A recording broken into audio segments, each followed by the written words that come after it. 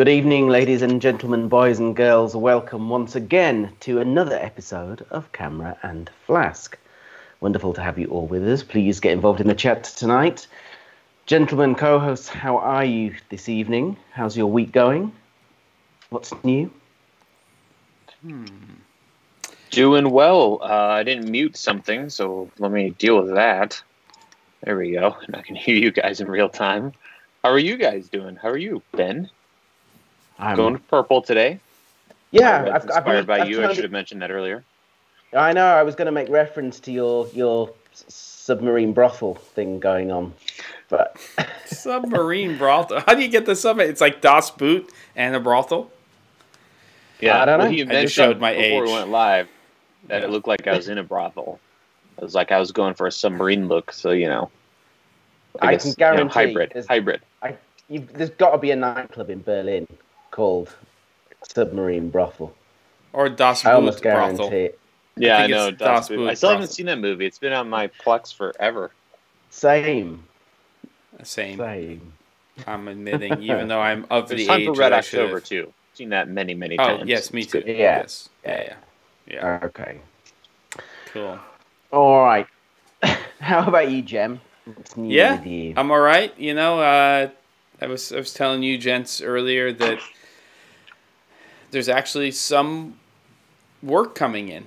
It's not a lot, but it's work, and it's going to help pay bills, and it's going to be, it's not going to be easy, and those are good things after being where we are or have been for so long. So I'm happy about that. So my spirits are pretty good until tomorrow, if I make the mistake of reading the news.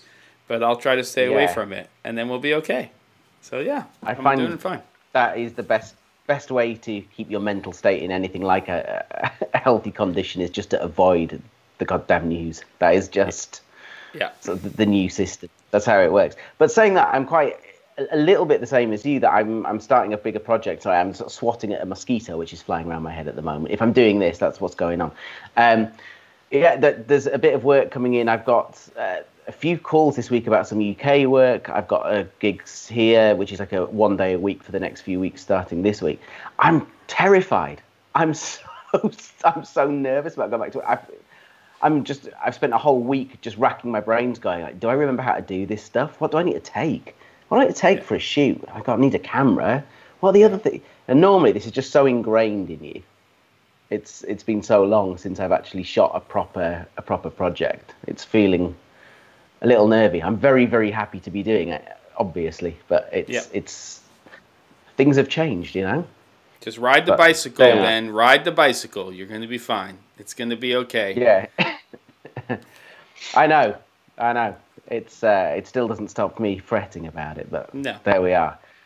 The other thing that will help with all of this, of course, is a drink. So let's get to that. Let's start. I'm expecting something exotic given the color scheme over at Caleb. So let's save that for a minute. Ridiculous. Let's build up to it.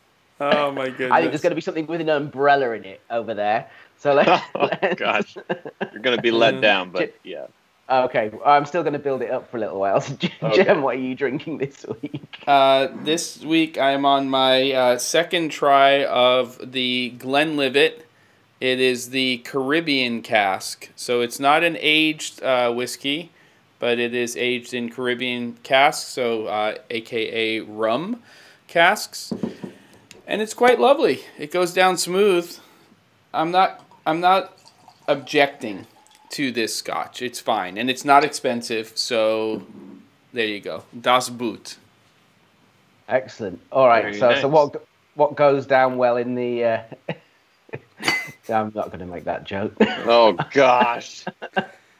I'm leaving it. Okay. I don't know if What have you got? Oh, it's a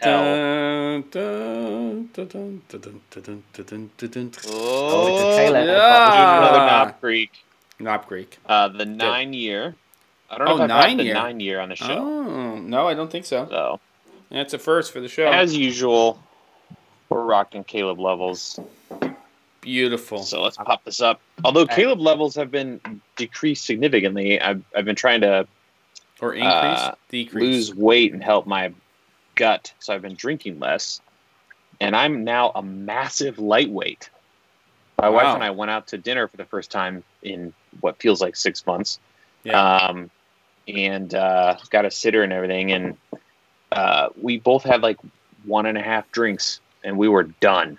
You were sloshed. By like 8:30, we were shot over. Amazing. Kaput. Well, it's amazing. Sad, but you lose the ability, isn't it? It just Well, that's not, that's some of you. Ben, what are you drinking up there? Okay, right above me. Sorry, I'm looking. All right. Hi. I'm tickle his head. I'm drinking tonight because I've been losing my voice a little bit this evening. I'm on tea with honey and lemon in it, I'm afraid. No whiskey? Not even any whiskey. No. No, not tonight. I'm just going. That's good. You got to listen. I always say, listen to your body. So do what you got to do. You know, we don't mess around tonight, here. That's what I'm on.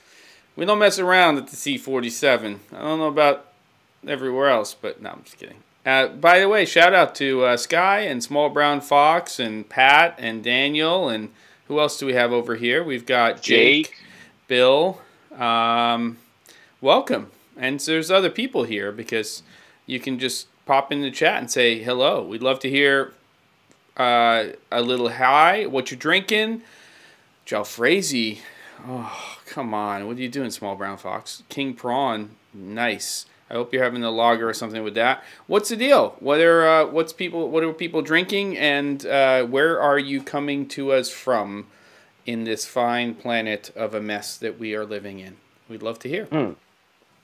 We absolutely would. And in the meantime, let's do a cheers. Cheers. Cheers. Tea feels so wrong.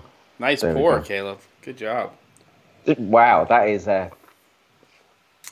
you've got more whiskey in that glass than I've got tea in this. There's I put some water in there, and it is 100 proof, so it'll get you. Okay. If you're not careful. Yeah.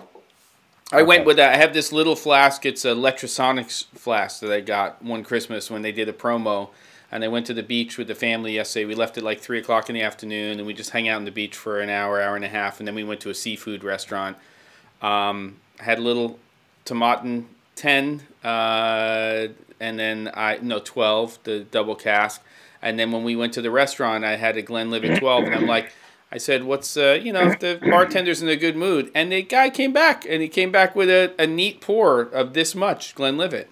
It's pretty good. Whoa, okay. Hey now. And that was a single. $11. I felt like that was my win of the week, man. That was amazing. But before, just to rewind a second, before you got to the restaurant, you went on a family trip out to the beach and you took whiskey with you. A flask with you. Yeah, why not? It's a beach. No, and that's definitely not getting into problematic territory there at all. That's great. It's perfectly healthy. Good on you. Well done. What? Right. It's not like there weren't other drivers. We went to the freezing, and he still sees no problem with it. We went to the freezing. Okay, so first of all, it was myself, my wife, my in-laws, my mother and father-in-law. Hence, the whiskey. That's it. You don't need to say any more. We understand. That's right. And London wasn't there. It was the older girl. So it's amazing. Okay, good. Okay, great. Okay. All right. So this week's obviously huge new announcement. It's feeling very much like April. It's a very time. All the big camera announcements coming in July, which is a very strange thing. So Blackmagic, when we did the show last week and we were talking about the Canon announcements, and we referenced that we just all had the email about the press event or the launch event from Blackmagic that was coming the following day. Now, did either of you see that coming?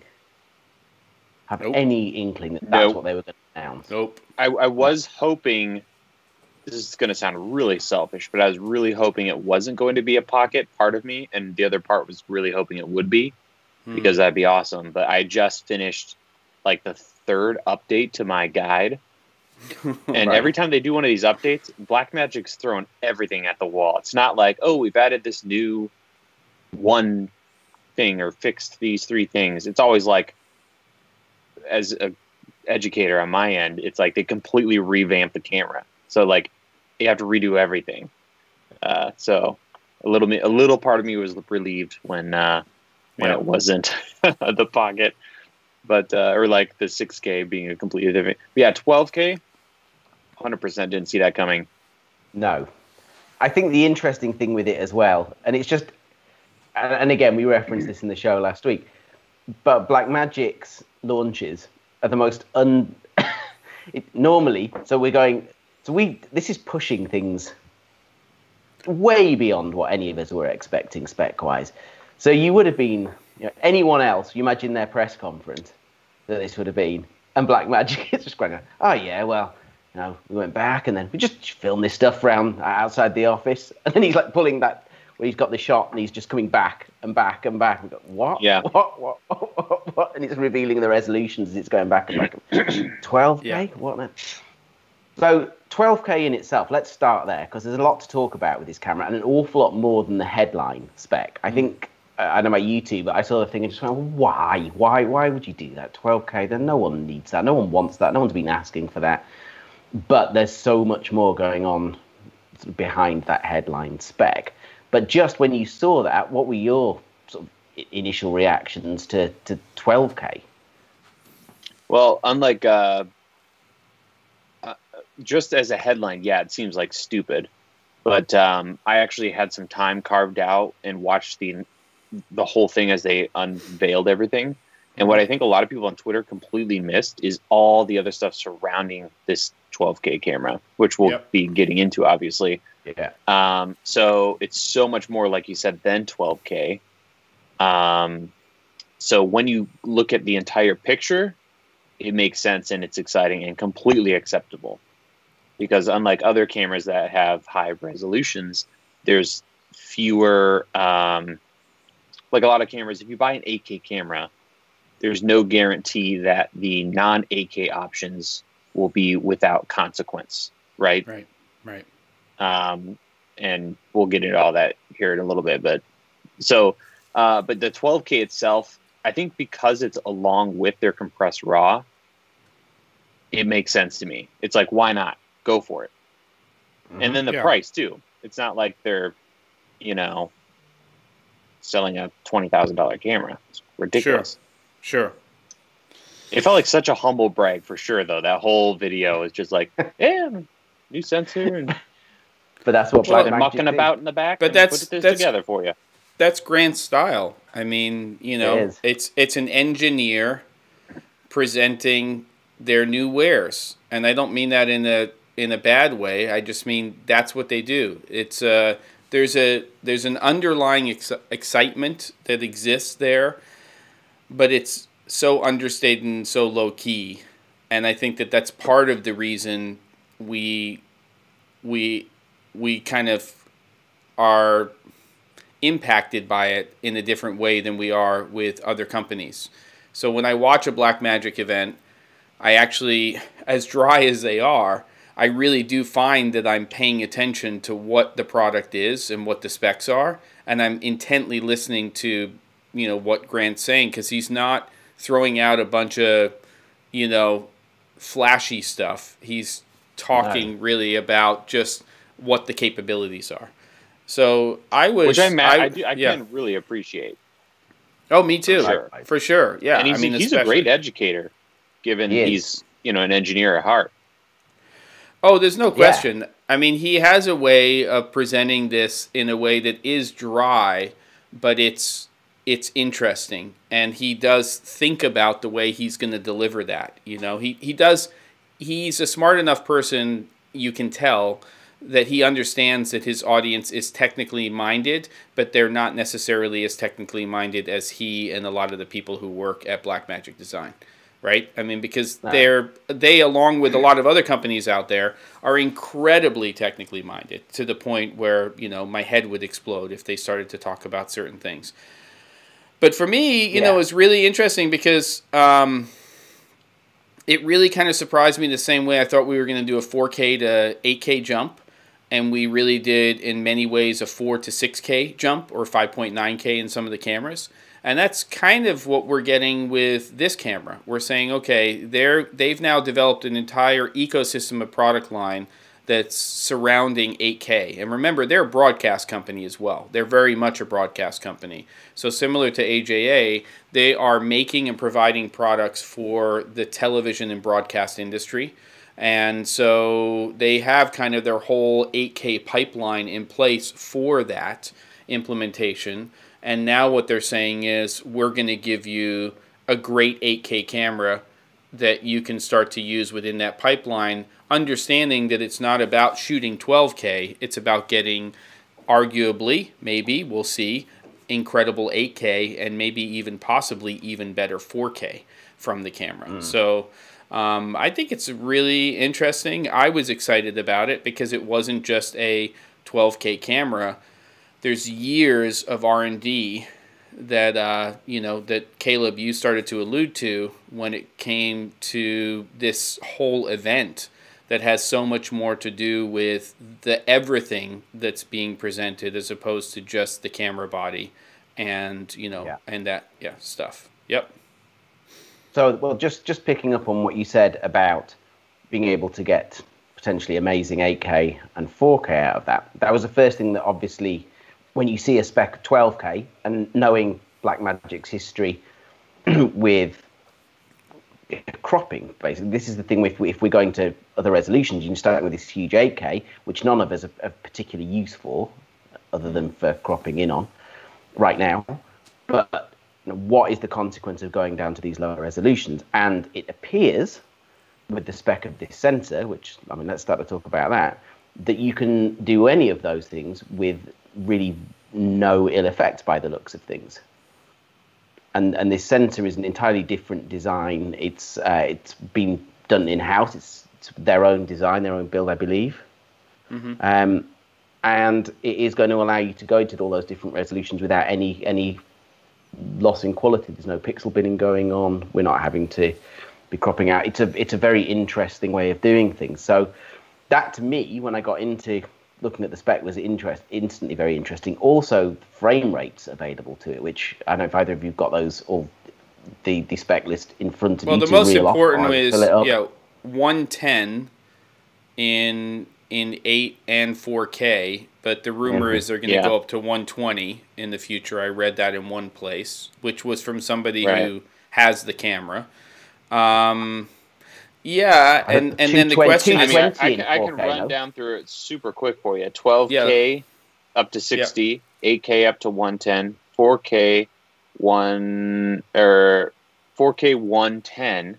So far, everything's been full frame or full sensor. You can do up to 140 in certain crops on the 8K and 4K, 6K and 4K, Super 16 up to. I'm sorry, 4K up to 220 in Super 16. So if you're okay with massive crop, you can go pretty high, which is pretty sweet. Yeah. Well, they're in the sensor game now, and we should bring that up earlier than later. And the sensor design game, and obviously a design that's clearly unique-ish, RGB, same number of red, green, and blue pixels on the sensor, as opposed to the double green that most modern sensors have, because we're most sensitive to green. And then the real thing, which is to combat sensitivity issues, these white pixels. And so it's going to be really interesting to see kind of what images you can get out of these cameras, but also whether or not Blackmagic now becomes, in its own little way, a Sony. I don't think, Travis, we're going to see quantity of these cameras the same way we're going to see Canon and Sony's right now, and on sets especially. But I think it's going to be really interesting because one of the things that this camera affords is great flexibility for 4K workflows when it comes to visual effects and special effects work, and also great for virtual reality and wider kind of like higher resolution capture. So maybe this sensor becomes desirable by other companies who are trying to do specific things with their cameras, and they can't get that technology from anywhere else because it's been designed by Blackmagic. So that could be really interesting too in terms of stuff. I don't know. Question for you guys, something I super don't know. What's the competition for this camera? Like if I'm the DP on the next Marvel film, and I want to dabble in like ridiculous high resolution, what are the alternatives? Well, I don't know. 12K. Is there? I mean, Is there a 12K sensor camera out there that people are using? I don't know. Not that I know of. There's definitely 8K cameras, and then that's what's going to be interesting about this. And it's clearly a sensor that if they can manage the heat, which they're obviously doing partially with Blackmagic RAW, that they could put into a smaller camera body eventually. And then that would be really interesting for people who are working on special effects stuff, right? Because the size of the Ursa Mini Pro body, as it is right now, is ideal for people who want a shoulder-mounted camera and who want to put it up on a pretty beefy tripod system. But as soon as you want to, this is not a camera for gimbals. This is not a camera for drones. This is not a camera for, you know, crash cams and to tuck into small, tiny places. So, you know, but the fact that they have the sensor and it's working and they have the whole workflow, that means we're going to be able to see some really interesting things. Do they even skip the 6K pocket camera and make a 12K pocket camera? I mean, you don't know. No. You say no, but the sensor exists now. So maybe they put the same sensor into a pocket camera, but they just start with the resolution of 8K, and they just say, you know, it's 8 and it's 4. You can choose 6 if you want. I mean, they have a lot of flexibility potentially. I think 8 is a possibility. 12 in the pocket's not happening. Did you hear the camera when he turned it on? No. So it's going to need some space, that 12K.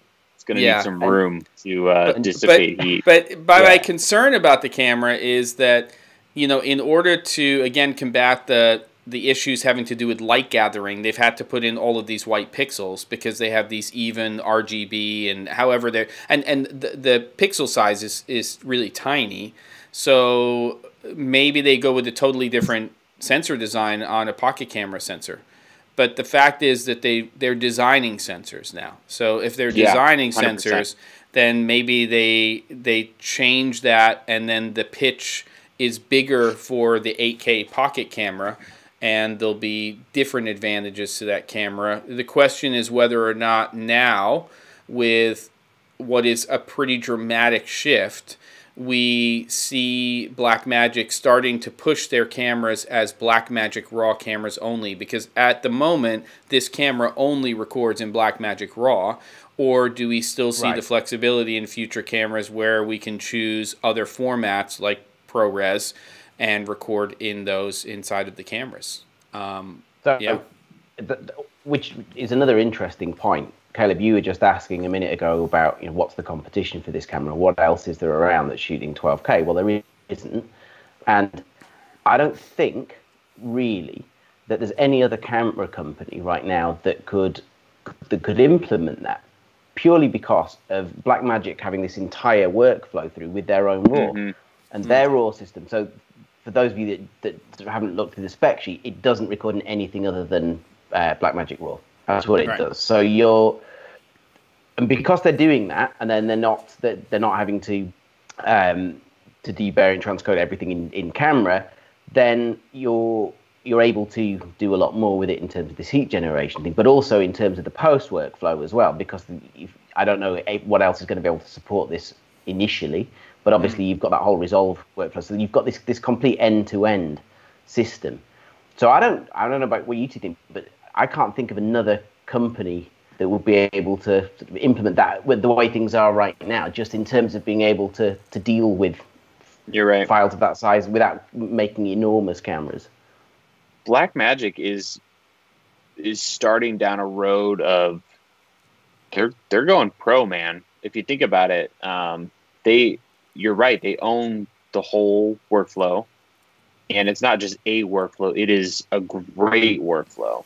It is. Like, as far as a camera being backed by a really solid workflow, I mean, they've got Resolve. Blackmagic RAW is phenomenal. The tech behind that. So it's really, really interesting. And he mentioned multiple times this camera is a pro camera. They're going after the pro market, which I'm not as familiar as you two are with that market and the pricing. But I feel like 10 grand is pretty low.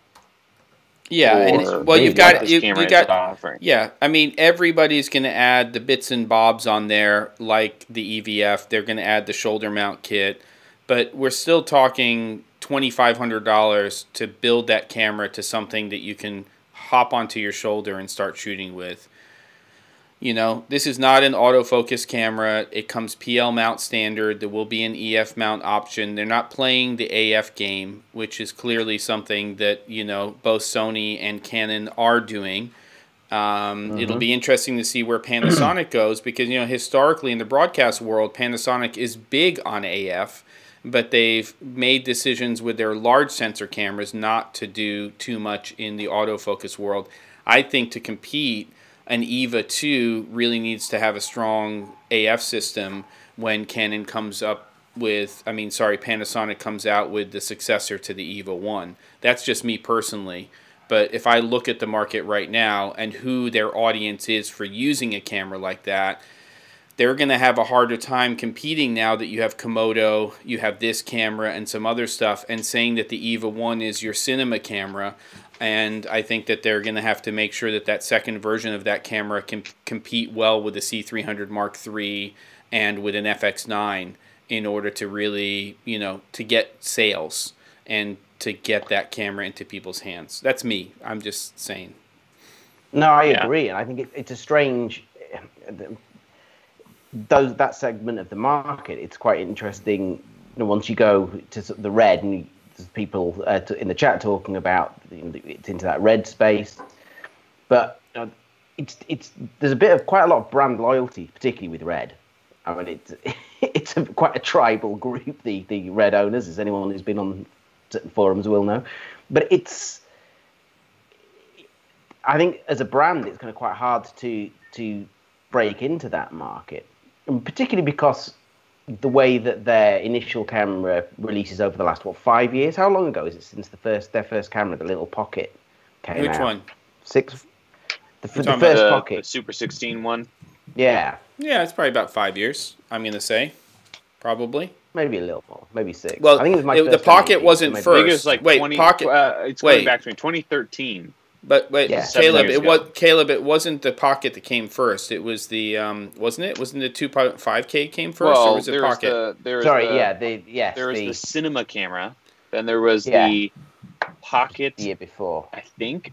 Then the 4K. Then they started doing the micro. But my two favorite sensors were always the 2.5K and the Pocket. I loved the look of those two cameras.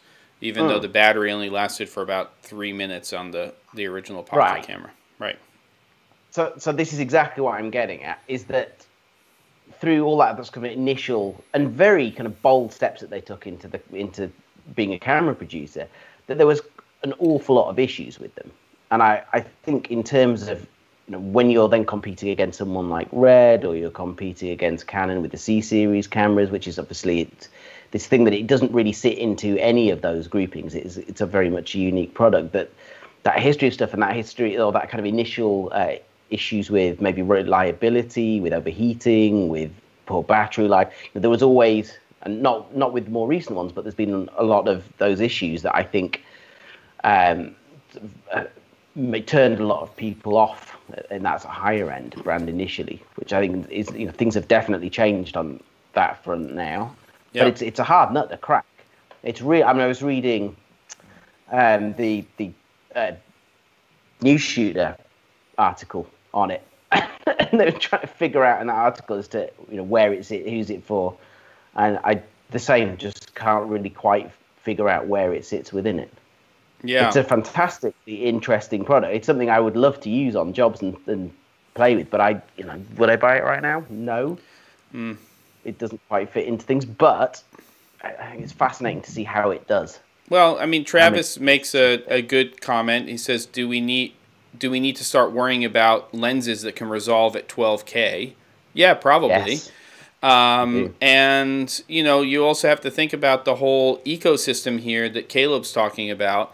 And with this being a Blackmagic RAW camera, while there is Blackmagic RAW support outside of Resolve, it's not every solution. Final Cut Pro 10 is obviously one that is not supporting Blackmagic RAW. So you're making very obvious decisions, either as a shooter or, more importantly and critically, with a production where you have to talk about the post workflow and make sure that people are comfortable with that being the workflow that they're going to be using. Because I don't think it's probably the same experience if you're taking Blackmagic RAW and you're using a plugin in Premiere than it is working directly inside of Resolve. And you know, it's tuned for, it's an Apple mentality there. But there's some really interesting things, and I think beyond that, I just don't want to not mention it. One of the other announcements was the Ultra Studio 3G Thunderbolt 3 boxes, which are not, oddly enough, even 4K, but you can do 1080p monitoring from your MacBook Pro now to an external monitor, and you can basically do at least an HD HDR workflow, which is really interesting. So if you took that Thunderbolt 3 Ultra Studio monitor device for $115 and you hooked that up to a Flanders Scientific monitor, you would have a really nice, even though it wouldn't be 4K, you would have a really nice grading solution that you could do right off of a laptop. So many announcements, you know, and if you start at the beginning of this whole mess and think about what we've gone through with A10 Mini, A10 Mini Pro, and then we start to move through this, they are absolutely killing it this year in terms of products. Yeah. And they are just firing on all cylinders. And I'm telling you, Grant and that team, they are not going to let up. I think we've got another year and a half of this where they're just going to just keep banging these products out, and they're going to keep killing it. There's going to be a 4K monitoring solution. It'll probably be $400 or $500, and then, you know, you don't have to spend $1,000 because they have one for $1,000. And then they'll just keep doing this. It's, I mean, you know, they're in the game. They're so in the game right now, for sure. Two things we've talked about that I thought would be interesting to flesh out very briefly. You talked about like their lineup of products. Do you think this is one of the things we could talk about, but it'd be really interesting if they ever came out with like a production monitor. Wouldn't that be pretty baller? They did like a 17, 24 inch. And then you were talking about like the workflow and all this kind of thing.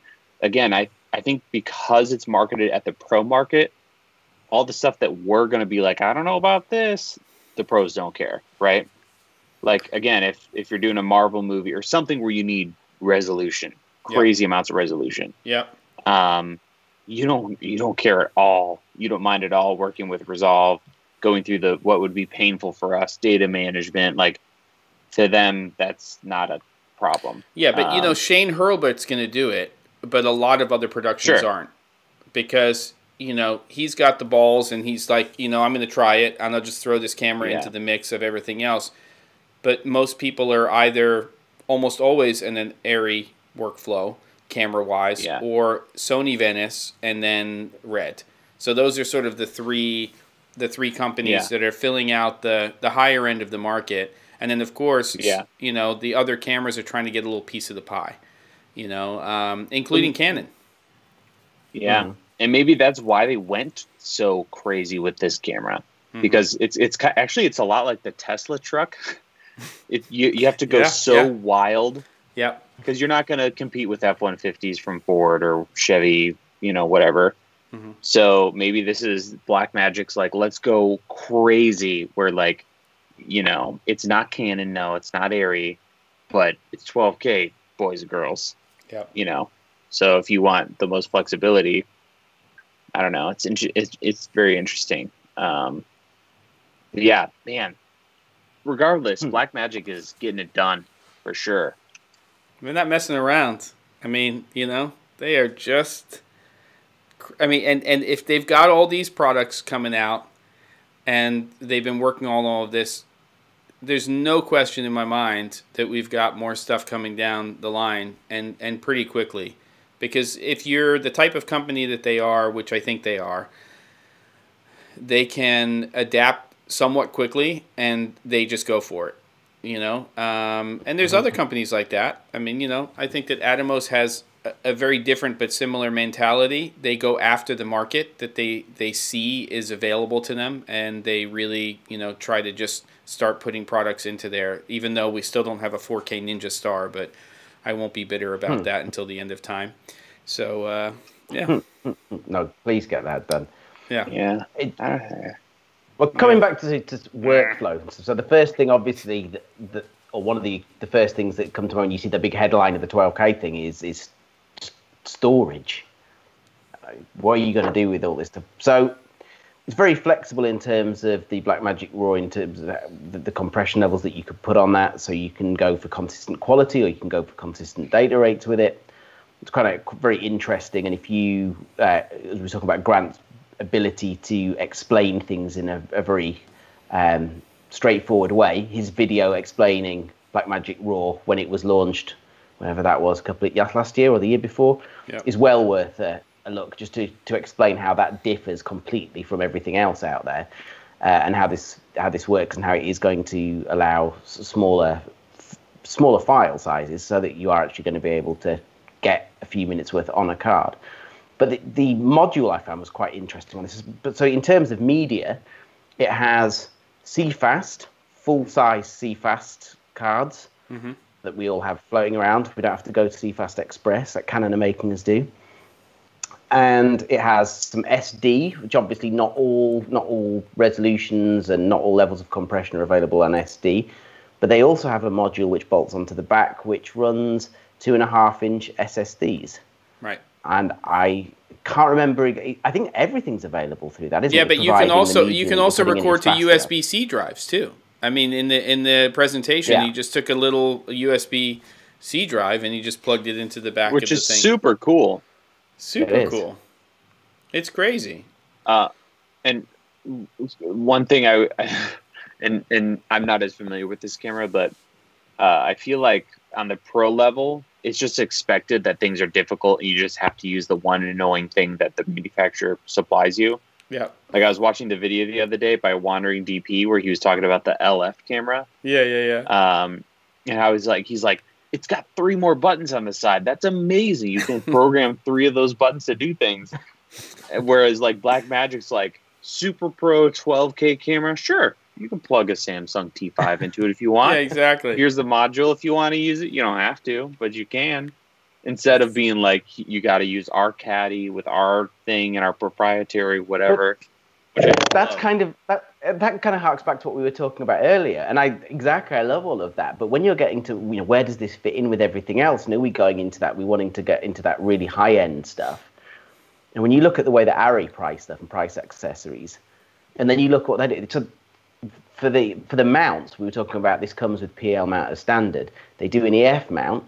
I don't know if you saw the pricing on that. That's $175 for the EF mount. Which is ridiculous. The EVF's very good, but that's only like $1,500, I think. Yeah, I was just gonna look that up because like that's a pretty solid EVF. Like gaff tape costs per minute on a big set versus like the EF mount is absurd. Daniel said, "Did someone just fart? What did somebody go like this? I don't know what's going on. My nose is itchy today, if that's what you're referring to. But I don't know what is going on. I have no idea, Daniel. What you mean. What is with the fart comment? You know what's really exciting is that what is going on with these things? Okay, so what's really exciting is that you remember about 4 or 5 years ago, we started to see people, Andrew Kramer, of course, but there's other people where people just started to do ridiculous special effects outside of the Hollywood system. And what's really exciting about this camera is that for $10,000 US, somebody's going to get a hold of this thing and they're just going to go bonkers with this camera. They're going to have mad After Effects skills or whatever else they're going to do from a compositing standpoint. They're going to get all of that resolution. And there's just going to be ridiculous stuff that people are going to create with it. And I think when we have conversations like the one we're having about this camera, we have to liken this in some respects to the conversations we have about things like Final Cut Pro. They're not necessarily solutions that are designed for the standard ecosystem or the industry that we think they're necessarily geared towards. Grant can say all day long that this is for the professional market. This is for younger filmmakers who have incredible talent, who are going to get a hold of this product, but you're not going to walk onto most film sets and see anything other than an Alexa camera or a Red Monstro or a Sony Venice. Those are the cameras that are going to be the workhorses, and that's what the entire ecosystem of those productions are designed around for your entire camera department. But this camera is going to be exciting along with whatever else they come out with in the pocket camera market, because it's going to just allow a whole new level of creativity for people when they're creating, stories and content. That's my opinion. And there's no whoopee cushion, but I could muster up a fart if you need me to. I don't know. That's kind of weird. Gosh. I'm just saying, it's kind of getting weird over there. All right, good. Yeah. Well, I guess the other market, so it's definitely the indie market which has always been very much an adopter of the Blackmagic product. But I kind of see this as being a specialist rental as well. And I think that you're talking about for effects and things where you're needing that huge resolution. There's definitely certain applications where that would be really useful. So I would see it being quite a popular camera, probably more so than anything else they've brought out as a rental. I did a job in February this year that it was for a huge display screen, and it had to be shot. It was a kind of jellyfish that I had to shoot in vertical video, but it had to be 8K. And they would, if they could have got anything with higher resolution, they'd have taken it. So that's an ideal, use of that. And I think that there's certain applications where it's going to be very popular as a rental. I wish I could sit down with Grant and have many drinks and get him to open up about, like, do you think they at one point were like, let's do cinema and kind of not shift away from broadcast, but they're clearly going after more than broadcast at this point. With this camera. Yeah. It'd be very interesting to hear, like, kind of what their goals are. Well, I mean, I think another thing we need to keep in. Sorry, let me finish. Go ahead. Another thing to keep in mind is they've been doing this for less than 10 years. Like, they're really new to this, and at this point, we're generation 3 maybe into cameras, from like the first boxy, awful, but amazing at the same time, Blackmagic cinema camera to where we are today. That's kind of crazy. I mean, from 0 to 60 with the with now they're doing sensor design. Like, that's what a humble brag. Like, so low key. He's like, yeah, we're making sensors now. Yeah, that's wild. Mm-hmm. Yeah. Well, I mean, don't you think that the fork in the road was Resolve for Blackmagic? Because if you look at them as a company prior to that acquisition, and look, I give them all the credit in the world. There's so many times historically where a company has bought a solution, they brought it in-house, and it has failed miserably. It's just, gone to crap. And Blackmagic took on Resolve, and they really went for it, like, all the way. And the cameras are the marriage between that solution, because Resolve and everything that's sitting inside of that box has almost nothing, if nothing, to do with the broadcast industry.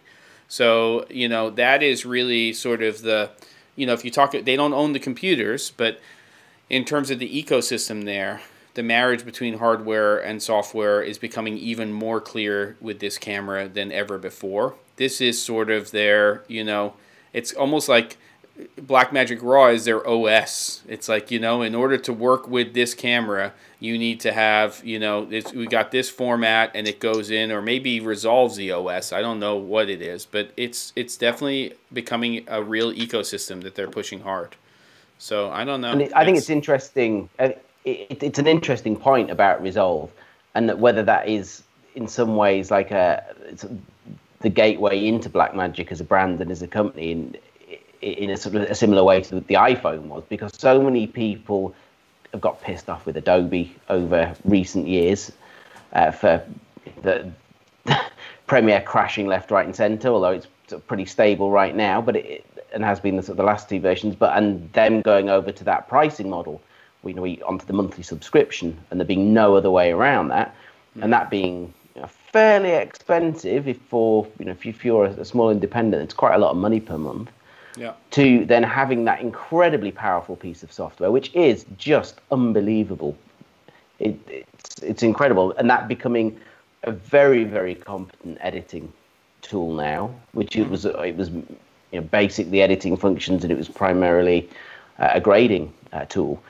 But it's an awful lot of people have transitioned over to that. I can't remember how much the studio version is now. Is it a couple $100, $300? The free version. It's not any more expensive than like Final Cut. Yeah, it's very expensive. Ridiculous power, and included in with every camera that they sell, of course. Yeah, exactly. Yeah, they're definitely kind of doing that Apple Grid move. Remember when Steve Jobs rolled out the Pro desktop, Pro laptop, consumer desktop, consumer laptop. Yeah. They've got all levels of cameras. Yep. The same software, which can be had for free or $300. The way the cameras work with the software, they control that whole ecosystem. Yep. And then on the broadcast side, they have a gazillion, switching boxes or switchers, conversion boxes, capture, playback. It's crazy. Yep. I have a question, two questions. Number one, which I haven't read about, was there any discussion about anamorphic workflows with this new camera? And then number two, and this is totally going in an opposite direction, but really should have been the first question related to what you're talking about, Caleb. Do we think that Blackmagic now needs to have a Resolve Lite? Because what's inside of that box is so overwhelming to many people when they open it now. Is there something where they could have a gateway drug? I mean, it's free, so it's not about a cost right now. But is there something that they could say, okay, you're going into a pocket camera, and we have two versions of Resolve. One is the whole thing. You can get, the UHD version, or you can pay for the other one. Or you can just go in here, and what we'll do is we'll allow you to have a workflow here. I don't know. Or maybe a switch inside the app where you can say, I want to be in a basic mode or in an advanced mode, so that you're not overwhelmed by so many choices when you're working inside of the app. Because I think that there is definitely, a situation now when I open it and I look at it and I go, holy crap, where do I start? Now, especially now that they have all the audio stuff in there as well, which is great. But it's just so many things. And now they have what they call the cut room, which I think is great for fast cutting and all of that. It is. It's just so much stuff. It's just really a lot. So I'm sorry, those are two separate things. Maybe the anamorphic one can be answered quickly, but I don't know what people's thoughts are. And then I think we should also, get into the chat a little bit. So, yeah. Well, anamorphic's quick. Go on. It's up to 8K anamorphic. Got it. They have, at least that I saw. There's 8K anamorphic modes. Okay. And on the Resolve front, I think they've recognized that. And I think particularly from trying to get people over from the Adobe workflow, and particularly the way that the Lumetri system works within Premiere. So if you're used to using Lightroom, there's a lot of those people who have a photographic background that would be used to using Lightroom, and that workflow is very good. You start at the top with your white balance, and you basically work your way down. And they then implemented that with the Lumetri thing. And Blackmagic do have a window which sort of mimics that they were trying to make it a much more simple workflow, using terms which are more from the photographic side of things rather than from color sort of terminology, which I think helps. But I think that's a great idea, Jem. I think even taking that to a point where you've got all that enormous power under the hood as a color engine, because I think you can get the thing set up, you can set it so that it'll use Premiere or Final Cut shortcuts for the most part. Obviously, it doesn't work in exactly the same way, but it gets you on your way fairly quickly. But having something, for example, like Film Convert built into it, if they had like a simplified version that we just go like, just pull the footage in, do your basic primaries on it with these sliders here in the same way, and then make it look like this film stock, this film stock out the other end. I know there's a plugin for that, but having that built into that level of simplicity for that end of the market, I think would be a huge plus to get people to transition to use that software. Yeah, because it is intimidating when you go into the color window and you start looking at the node trees and figuring all that out. And it's actually very straightforward when someone explains it to you, and you go on. There's 1,000,001 tutorials, obviously, but it is daunting when you look at it. And if you're coming from those other NLEs and you come into that, it's not a familiar thing to look at. It takes a little bit of getting your head around it. So, good point. All right. In the chat, just want to say, Frosty Flake. I haven't seen you here before. Good to see you. Jem, you attract the strangest names. I love it. We got Shiz. We got Frosty Flake. Where's Grumpy Penguin? I don't know, but we haven't seen him in a while. Small Brown Fox. It's just some Shiz. It's a really interesting name. So yeah, welcome, Frosty Flake. There was something that had been mentioned a couple of times in the comments, which we've not talked about. Were you surprised that they did this and this huge spec and not doing it in full frame, or even at a lower res in full frame rather than Super 35? Personally, no. I mean, I think that your lens compatibility is much broader when you go Super 35. Maybe there was a benefit to go full frame in terms of light gathering, but the jury's out. We don't know until this camera actually is released what we're really going to get. There's some test footage you can download, from the stuff I've seen, it looks great. But if you put a Fisher-Price camera in the hands of somebody who knows how to light and knows how to compose and knows how to move a camera, you can have some great looking images. So I think, I'm not surprised that they went Super 35 is basically my answer to that. And, they can always go full frame when they want to. But, big splashes into huge splashes, maybe that's their way. Because this was a big splash, for sure. This is one of the biggest moves since, the first camera. You mean the Brownie from Kodak? Oh, you mean their first camera? No, not the first ever camera. It's the camera. Their first camera was whoa, they're making cameras now? Yeah. And then I would say the Pocket was kind of cool, but then the Pocket 4K was a big move. Yep. But this one is huge for them. Yeah. Yeah, and there's questions, and there's a discussion going on with New Shooter about PL glass covering full frame or not. I mean, the vast majority of PL mount lenses until recently were designed and were made for Super 35 millimeter film and for sensors. So, I mean, we have a ton of full frame glass out there, but a large percentage of it is still for stills application being used in video. And we're seeing that changeover happening for sure. And I think Venus Optics coming to the mix, and the Laowa line is definitely helping with that as well. And a lot of other companies, obviously Sigma, Zeiss has been in the game for a long time in terms of lenses that can resolve to high resolutions and stuff like that. But I still think it's a smart move to go Super 35. I mean, I still think that the C300 Mark III will outsell the C500 Mark II, and it's not just because of the price point. I think it's just a more flexible camera for day in, day out usage, personally. Yeah. And then go ahead. What, Caleb? No, it's okay. Carry on. I was just going to say, and there's so many people that their bread and butter is Super 35, and they're just used to it. Mm-hmm. They're comfortable with it. They're used to it. So, yeah, it just gives you a far greater degree of flexibility. And then there is an adapter, like a speed booster, going to be available for it, I believe, which is going to allow you to use lenses in that sort of full frame look to a full one, no crop factor at all on it, which is the look adapters. Magic Booster it is called, I believe.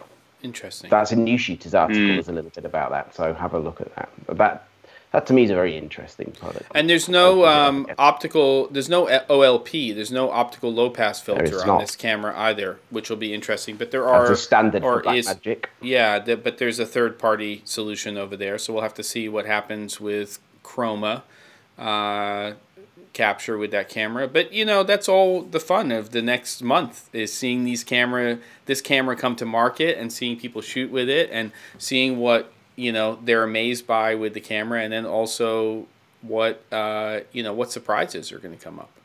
So yeah, I'd love to have a go with one. Really like to have a play. Yeah, but then and that's not the end of the big announcements for this strange summer of new stuff. There is the very, very, very, very, very long awaited new release from Sony coming, I believe, before next week's show. Tuesday, is it? Unicorn Day. Tuesday, July 28th, aka Unicorn Day. All right. So just quickly before we finish, we've got 4 minutes left. Quick predictions for what we think is going to be in that. I don't know, man. I mean, the rumors are starting to kind of fill out, but from the get-go, because Sony has waited so long, I don't know. Like, if they had released earlier, maybe we would have kind of had an idea, but because there's been so many cameras to come out, there's a lot for them to react to.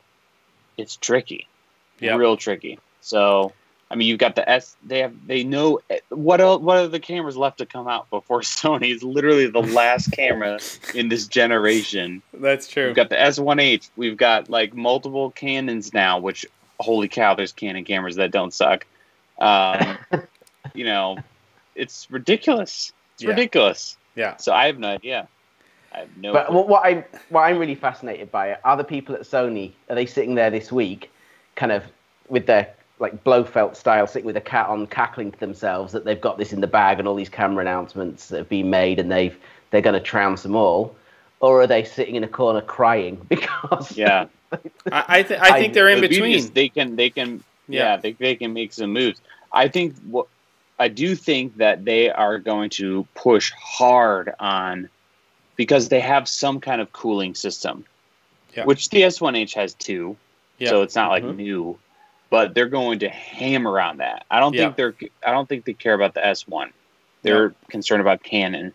So if they don't have 8K, that's going to be a thing. But they're going to drive home heat, dissipation, record times.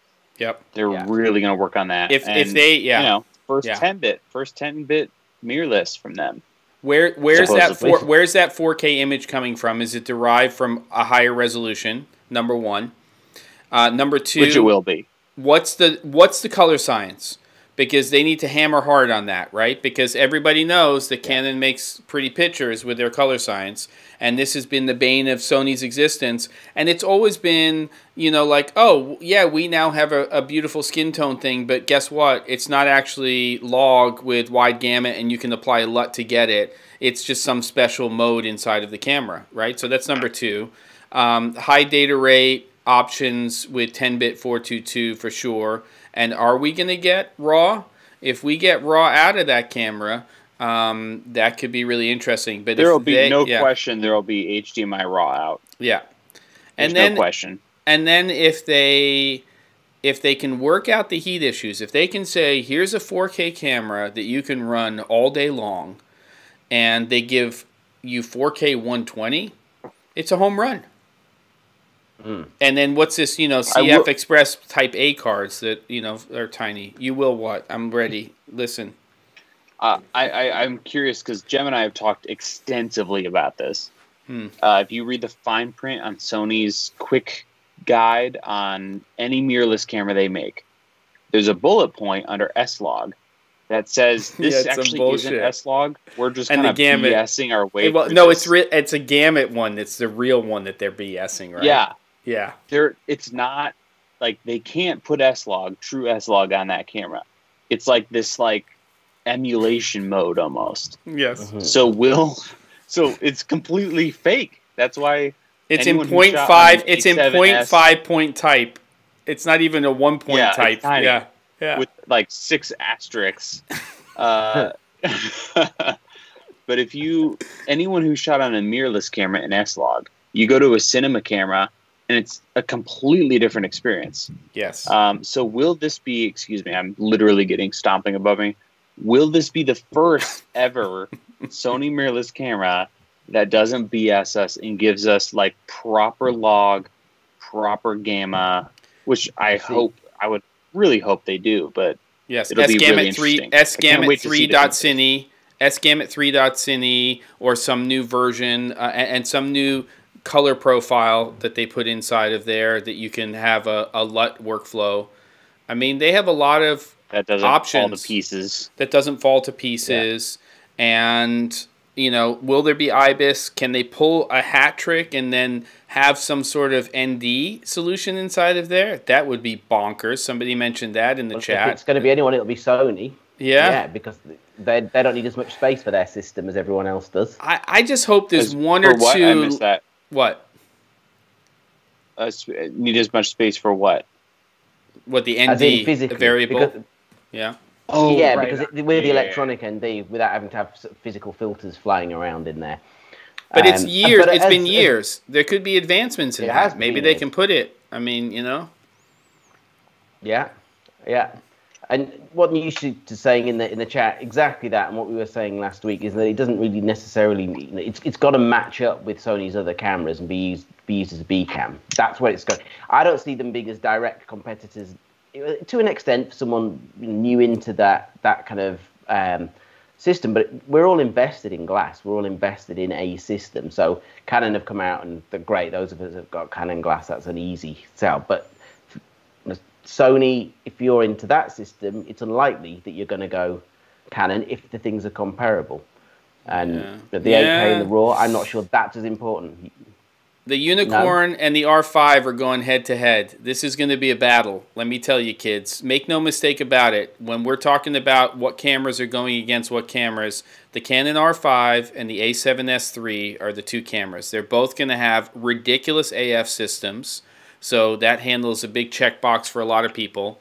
And the one feather in Sony's cap is you can adapt virtually any lens to that E-mount, and you cannot. Well, RF is very adaptable now. RF is. You can't put E-mount lenses on RF, can you? Can you? Which one's a shorter flange? Has it ever been done? Not really. Not really. Is it possible?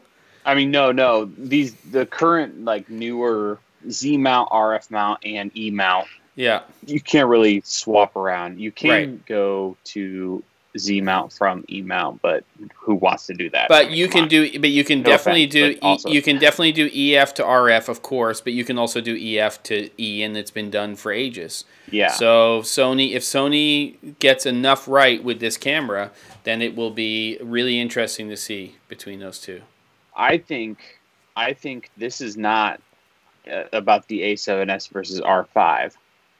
This is, I think the A7S is going to be matching the R5 or slightly below in some specs, above in others. But we got to keep in mind the A7 III, that was in 2018. Yeah. Which in Sony years is like 10 years ago. That's true. When it comes to cameras. That's true. So they could come out with an A7 IV. Yes. That all they have to do is like 4K 60 and they're done. Yeah. You know, so interesting. Who knows? Who knows though? Who knows? It's going to be fun. Next week will be very heated. We're going to be lots of opinions, especially about the R5 versus the A7 S3. I think everybody should take a look at that S1H as well, because I think that's in that whole mix of three cameras, not with AF system, but just in terms of capabilities. And Yeah. What is the R5 called, film kit? If the A7S III is called the Unicorn, we'll call it Neo. Let's tip our hat to the only Matrix movie that matters, and we'll call the R5 Neo, and we'll call the A7S III the Unicorn. All right. And on that, some of us need to get to bed. So, gents, final words before we depart. I don't know, but 360 Grad is now is chatting to New Shooter in, I think, Japanese. God. I don't know what's going on. Amazing what's going on here. Amazing. Thank you, gentlemen, for the lively chat today. And, yeah, I don't know what's going on with Chris's comment, but I'll go with it. Let's do it. Okay. ASMR, but it has to be arrival themed. ASMR is what they're saying, because it all goes back to the whoopee cushion and the fart comments. You know, there's some kids inside of this thing. It's basically a chat with a bunch of college people, I guess. I don't know. All right. Yeah. Pleasure having everybody here. My parting words: if the camera prices that we're talking about seem too insane, just think 5-10 years from now how ridiculous it's going to be. The used market is going to be loaded with so many good options. I can just, I won't have to think about content for like a decade at that point. I just picked up an R5. I just picked up an R5 used on eBay for $1,200. Exactly. It's amazing. It's going to be a good time. That's going to be very soon. All right. Well, with that, thank you one and all for joining us. Please subscribe to Jem's channel. It's not just this. It has loads of amazing content on there. And get the notifications for this each week. We do this the exact same time. Next week, it's all going to be about the Unicorn, the A7S announcement. And have a fantastic week, one and all. And look forward to chatting with you then.